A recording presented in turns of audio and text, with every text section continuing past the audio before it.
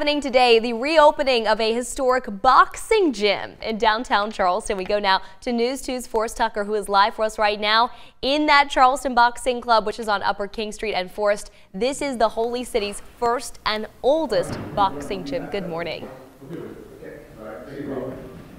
Hannah, good morning. In 1984, Al Hollywood Meggett opened the double doors of his boxing gym, and today they'll open once again. And for decades, this place was a way for Charleston's youth to channel their energy, and some legends also passed through these doors.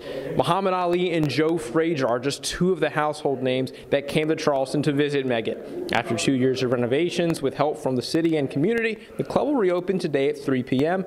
A former fighter says Meggett changed his life with lessons in and out of the boxing ring. There are people, there are kids, and including myself, who came into this gym, from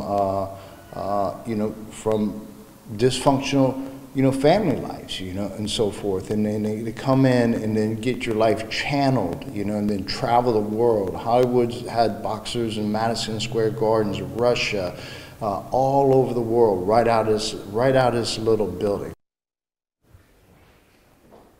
Those involved with the project say that this is a perfect way to honor Meggett, who passed away a few months ago, but you did get to see some of the renovations. And coming up on News 2 midday at noon, hear from some of the people involved in reopening the Charleston Boxing Club.